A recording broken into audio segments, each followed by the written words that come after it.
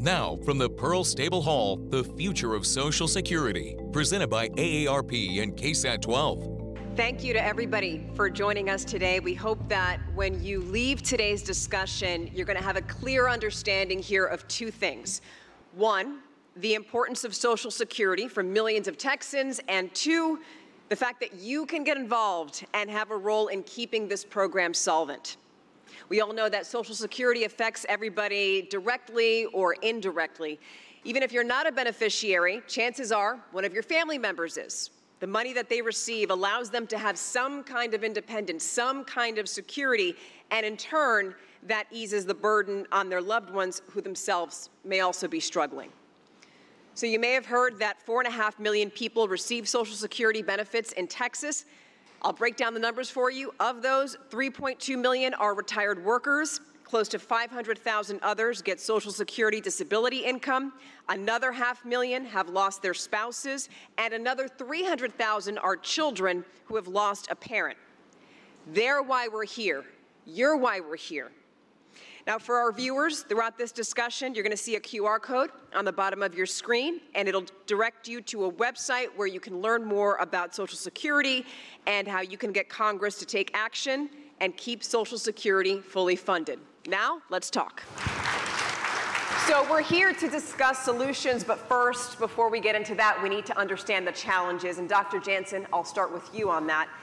Last month, the public was bombarded with headlines. I'm sure that many of you saw it, headline after headline, saying the Social Security Board of Trustees released its annual report saying that if Congress does nothing to shore up Social Security's finances by 2035, people are going to see a 17% cut in benefits. So let me give you the numbers on that. That means if you're receiving $1,500 a month in benefits and you see a 17% cut, you're going to wind up getting something like $1,245. So that's a significant cut. All right, so that has to do with Social Security's trust fund. That's what we're talking about here. Why has that been depleted? Right, so Social Security is a pay-as-you-go system, and we collect a payroll tax, the Social Security tax, and we mostly take that revenue and send it off to beneficiaries. But when we collect extra payroll taxes, we put it in the trust fund. And the trust fund is like you can think of it as a savings account. So it accumulates some savings, and when there's times when Social Security benefits take up or cost more than the collected tax revenue, then the trust fund gets drained. We're unfortunately, I guess, in a situation where for the foreseeable future, tax collections from the Social Security payroll tax are insufficient to pay beneficiaries. And so we're drawing down the trust fund, and we're going to continue to draw down the trust fund, and we can see that until about 2034 or 2035, at which point the trust fund hits zero, and under current law, Social Security can only pay benefits equal to what's available from the incoming payroll taxes. There's no trust fund to draw on, and that's the cut that you talked about. Right, but a majority of the money that we get is from current workers. That's correct. Who are paying into the program. It's a pay-as-you-go. Right, this is the pay-as-you-go system. Dr. Sines, we know Social Security depends on a strong workforce, and the government needs young workers. Technically, the government considers you to be a young worker if you're 46 or under. In that case, Texas is in a good spot. We're the second youngest state in the country. The median age in Texas is 35. Nationally, it's 39. So let's specifically talk about demographics here, since that's your specialty. How does age specifically play into the overall financial health of Texans and the future? Mm-hmm. Yeah, this is, again, the major issue that is the challenge that we have. And even though Texas is the second youngest state, these are individuals who are providing for the entire country, for the older population as well. And what we've seen then is that obviously we had the baby boomers that were born in 1946 to 1964, that they entered the 65 and older category. So you have a massive group of individuals. The last group will reach age 65 in 2029. At the same time, we have seen fertility levels go down quite a bit, particularly at the time of the recession in 2008. We saw fertility plummet tremendously in this country. And what we have is already the individuals who are less than 25 years of age, they continue to decline in numbers every year and will decline into the future. And the population 18 to 64, which is traditionally the workforce, what we're going to see is their numbers are also going to decline between 2050 and 2055. At the same time, we're going to see a tremendous increase in the older segment of the population. For example, today, 2022, 17% of persons in the country were 65 and older. By 2050, that'll be at 23. By the time we're talking about Census Bureau projections, 2100, we're talking about 30% or so. And then the demographers use what is called a dependency ratio. One of those is the aged dependency ratio. That is individuals 65 and older for every 100 workers, 18 to 64. And right now, it's about 29. So each 100 workers provides for 29 older individuals. By 2050, that'll go up to 39. So you can see the challenges. And also, one of the other points, of course, with longevity, life expectancy, is we know that the percentage of people who are 65 and older who reach age 85 will double also from 11% now to about 21% in the coming years. So that these are not, the solutions that eventually Congress comes up with are not going to be little Band-Aids or anything like this, because the aging of the population will become even more dramatic in the rest of the decades of this century. Yeah, and we also discussed earlier that part of the other issue is that you have the government says that you're supposed to be at the prime of your wages, earning wages, when you're in your 30s and 40s up until you're 44. Yep. But we all know people around that age, or maybe even in their early 30s, who are still living at home with their parents because their jobs don't pay that much. So that's also another issue to consider as we move forward. Okay, so we're going to stay on the same topic, Ms. Bono. Your organization, Every Texan, which I recommend everybody look up because you guys do great work, it focuses on advancing equity for all Texans when it comes to financial security, education, healthcare, jobs. You see the need that a lot of families in our state have. Could you talk about that need and also how Social Security helps them? Absolutely, thank you for that. Every Texan works directly with organizations like the AARP and smaller community groups like Grandparents Raising Grandchildren to help support public education efforts and advocacy at both the federal level and the statewide level. We also work directly with enrollers, folks who help populations like the senior population access benefits that they need to help them thrive. And I think when we're talking about programs like Social Security, we have to think about it in a broader context than just that program alone. Dr. Saenz is absolutely right. It's a numbers game, but it's also a systems game. And the seniors in Texas, especially seniors on a fixed income, are really facing a complicated web of economic challenges right now. From the seniors that we work with, the top of the list is rising housing costs. I think everyone in this room has experienced the dramatic increase in property taxes and also the cost of rent. Texas has been impacted especially hard by that growth. And so according to a study from the Harvard Joint Center on Housing Studies last year, about 30% of seniors in Texas are cost burdened, meaning they spend more than 30% of their income on housing. And we see a similar trend when it comes to healthcare costs. About 60% of seniors in Texas do not have even $500 saved for emergency medical expenses. Food security is another big one. It's the one we hear about a lot. 10% of seniors on fixed incomes in Texas are food insecure. They do not have regular access to nutritious food, and that's above the national average, and it's slowly increasing over time. And so when we think about programs like Social Security that are supposed to provide stability for our aging population, we know that that demographic is going to be growing exponentially over time. We really need to think about comprehensive solutions to make sure that this population is properly supported in our state. let's talk about solutions. Let's roll up our sleeves, right? This is the good stuff, what we came here for. Dr. Jansen, you've written extensively about this. You have urged Congress to act quickly to keep Social Security solvent. I don't think they got the memo. Now, on that topic, people have proposed a few things. One of them is raising the retirement age. People don't like that.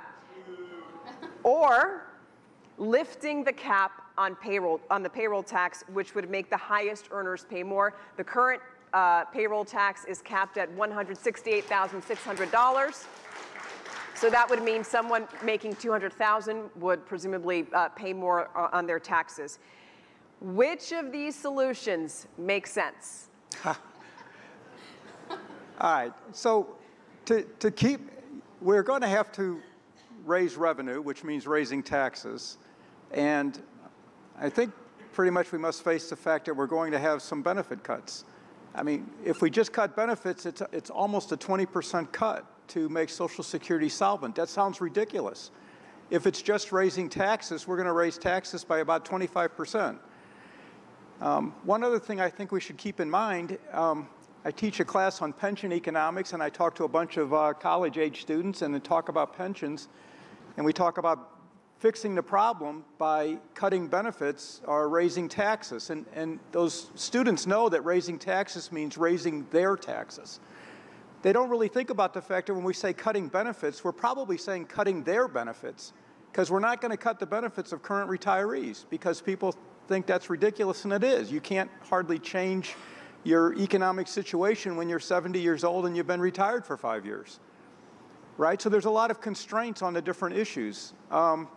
I think one way to think about solving this problem or addressing this problem is to think that A, we'd like a solution that really fixes the problem, at least for the next 75 years or so. Let's have a solution that we think will fix the problem, so we don't have this meeting every couple years like we've been doing.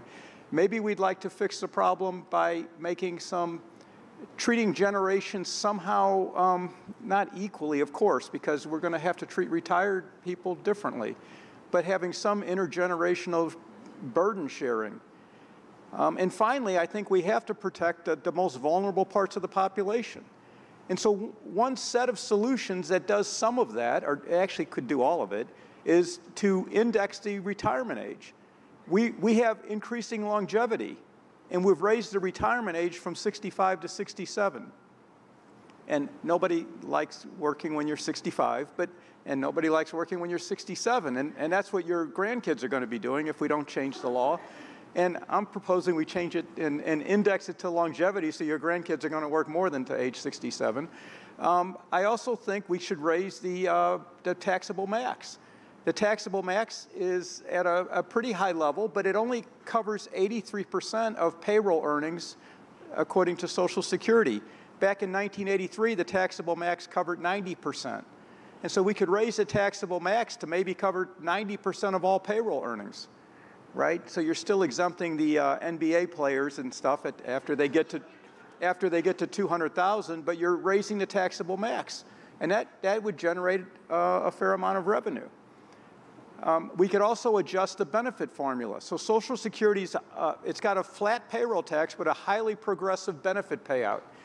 And so there's these, it's a little complicated, but basically Social Security figures your primary insurance amount. It's a dollar figure, and your monthly payments are based on your primary insurance amount. And there's ranges. And so for the first range, they call it a bend point, but for the first range from 0 to X, you get 90% of your primary insurance amount in your Social Security benefit each month. I mean, well, you get 1/12 of it. And then over the next range, you get 30%. And over the final range, you get 15%. And so one proposal is to don't change that 90% at the bottom, but that top 15%, add another category and change the 15% to 10, and add a category at the, half of that for you pay out 10%, and the last half you pay out 5%. So you're reducing the payments to high income individuals. Means testing. It is, well, it's currently mean tested. It's adjusting the means testing. Sure, but it would be a new system, and a lot of the criticism for that would be that it would become political, and then you would call it welfare. Well, I'd say all of it. Well, I'd say all of it's political. Sure. The one last thing, and I'll be quick about this, is we should also, in my opinion, we should adjust the cost of living adjustments. The cost of living adjustments are quite popular because everybody pays for the inflation, and then you'd like to at least get the cost of living adjustment. But it's based on something called the CPI for wage earners. And economists will tell you that the CPI is not the ideal index anyhow, and the Federal Reserve System agrees. They prefer the PCE index. But the CPI has a chained price index, and it would end up meaning that it would probably, on average, cut the inflation adjustment about 0.1% every year. But that actually adds up over time and would make a big difference. If you do these 4 things, and that's just 4 possibilities, you would actually end up making Social Security, solvent at least over the next 75 years. One of the other proposals has also been having a tax on other forms of income, not just salary, but people have talked about bonuses. Most of us don't get those. Taxing bonuses, and or taxing bonuses at a higher rate, since that's not a salary. Right, so that's a proposal that I haven't seen analyzed myself, but sure, there's many proposals out there, and I've only given you a flavor for some of them. So this is a question for all of you. It seems that the only way Congress is going to act on this is if voters demand it, which is why many of us are here today. The thing is that Social Security is incorrectly perceived as an old person's issue. When I was doing research for this, I walked around here at the Pearl, and the younger people were, the less they knew or understood Social Security. It's just not something that is on their radar. How do we change that so that this is a problem or a concern, a challenge for all Americans? Certainly events like this, your TV station, KSAT, the AARP in San Antonio, I mean, this event, I guess, is one of the ways that you change this. I mean, you do want people to be more informed, and you do want there to be pressure on our politicians, our elected officials, because it's a difficult issue. They don't want to address it. They would like to kick the can down the road, as the saying goes, and it's perhaps understandable.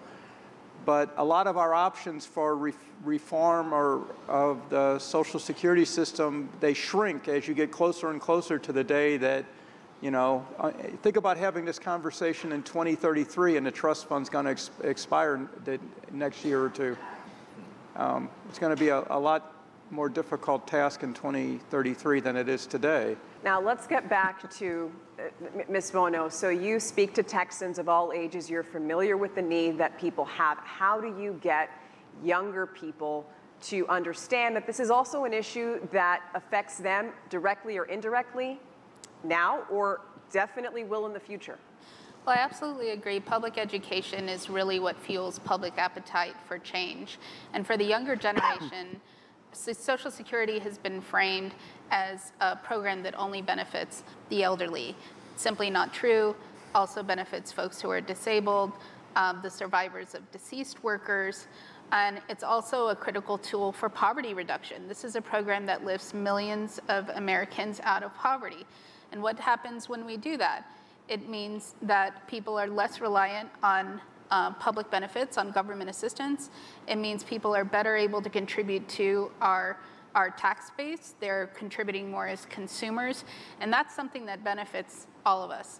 I mentioned it earlier, when our older generation is more self-reliant, self-sufficient, we as a younger generation then can focus investments on our families, on our children, the future generations. So this really is a case where that rising tide lifts all boats. And I think getting the word out, not just through the AARP, but even through organizations that serve the youth movement and serve the younger generations. There are a lot of those statewide organizations right now, and thinking about how to strategically build those partnerships. I think that's the next wave for thinking about how to frame this issue publicly in a way that creates that appetite for change that's impossible for lawmakers to ignore. Dr. Saenz, who's going to be hurt the most? If, let's just say it's 2035 right now, all right, we see a 17% cut when it comes to Social Security benefits. Who's hurt the most? Yep. And it's people who are poor and people of color are going to be the major, are going to bear the brunt of that cut. And as I've indicated, you have the poverty rates already 125% or lower, where about more than 1 out of every 5 persons of color, Latino, African American, American Indian, Alaska Native, we're talking about 1 out of every 5 individuals being in poverty, compared to about 10% for the white population. And then among women, women in particular have higher poverty rates as well. With women, it's more than 1 out of every 4, compared to about 13% of white women. So it's really that the racial categories of people of color and women as well. And these are individuals also that do not have other sources like investments, for example. They're less likely to have investment returns, less likely to have 401ks, IRAs, and so forth, that they could possibly help alleviate the situation. So those are the big issues. And then you also have, in terms of, for these individuals, it would also be tapping into the resources of assistance from other family members who themselves are also, in many cases, also dealing with economic kind of issues as well. People came here today for solutions. They want to know, when they step out of here, what do I do? What's my part in this fight to keep Social Security solvent? So I'll start with you, Dr. Jansen, because you've seen the other side of it. You've seen all of the challenges that we could be facing down the road. What do you recommend people do? Well, I mean, these seem like simple suggestions. I mean, be informed, talk to other people that aren't here today. You have to, we mentioned earlier that you'd like a broad movement that brings some sort of pressure on our elected officials. That movement has to start with you, I guess, and us. And so talk to people you know about this. Make it a part of conversation. Don't let it be hidden. Don't let those young people think they don't know what Social Security is. Ms. Bono, you understand what it takes to get people together to advocate. You're in Austin, right? Just sort of a mini version of DC in some ways. So again, I'll ask you that question. What do you think it is, what would you advise people here to do, and people who are watching, to keep this program solvent? You know, narratives are so important, and raising personal and family narratives to help improve the understanding of lawmakers that the struggles that Texas families are facing and older Texans are facing. We, at Every Texan, we really like to bring the communities who are most impacted into the Capitol to Austin to tell their stories, because we think that's way more than compelling than spitting out numbers and statistics like I've been doing mostly today. We worked with a group of grandparent caregivers, grandparents raising grandchildren last year. We helped train them in advocacy. They went to the Capitol, they met with lawmakers, and lo and behold, a bill that was stuck to create better access to SNAP benefits, all of a sudden the next day moved. I don't think that was a coincidence, because let's face it, it's hard to say no to grandparents. And so I think there's real power in that. everytexan.org, sign up for our listserv. We have action alerts, and we send out requests for those narratives during session, which is coming up next year. Would love to think about how to partner with you personally, but also with local groups who are really in the trenches at the local level. Dr. Steins, what's the one thing that most of us do have in common? You study sociology, you study demographics. What's the one thing that can pull us all together where we can say, all right, I don't care if you're a Republican, I don't care if you're a Democrat, an independent, this is something that we can all work towards? Yeah, I think what we saw it, I think, with a pandemic, that it was very much of a reminder, very literal reminder that we were all in this together, the extent to which we were trying to not only protect ourselves, but also protect those that we were coming into contact with. And when the vaccination, although we know that there was a lot of politics involved as well, but it was part of that protecting myself to also protect others as well. And I think that here the commonality is that we're talking about individuals across the board, across a political spectrum, that are beneficiaries of Social Security or will become in the coming years across the political divide, the political spectrum, across racial ethnic groups, across gender groups, sexuality groups, and so forth. So there is that commonality that is an issue that cuts across different groups, and I think that the message and the interaction also with youth is also very important. And I think that in many respects, there are certain youth that know issues having to do with Social Security, knowing their grandparents, the struggles that they go through, and so forth, in a close-up fashion. And then what we can do, I think, is, as my colleagues here have indicated, given a number of suggestions, but one is also to hold politicians accountable as well, making sure that they know what your issues, and if they're not going to call them, yeah, if they're not going to vote for those issues that are important to you, then you're not going to vote for them, and you're going to find individuals who will do that. You know, we all know that all of these topics are interconnected, and I'm so glad to have all three of you on this panel today to help us understand more what's at stake. But I also want people at home and here in our audience to take notice of one thing. At no point during this discussion did we discuss politics. We didn't get nasty with each other. We didn't attack. I didn't ask any of you what your political affiliations were. It doesn't matter. It does not matter. We're Texans, we're Americans, we should all be in this together. And maybe I take this personally as someone in the media because some people don't want to hear facts that don't suit them. But to move this conversation forward, we are going to have uncomfortable conversations about what we sacrifice moving forward, and also try not to attack each other. So I would say as we go home and we're on Facebook or we're online, talk to people who disagree with you. And hopefully that conversation won't get nasty, or before it does, you step away. But the point is that, again, we're all in this together and we're all hoping to find a solution with this. So thank you to all of you for being here today.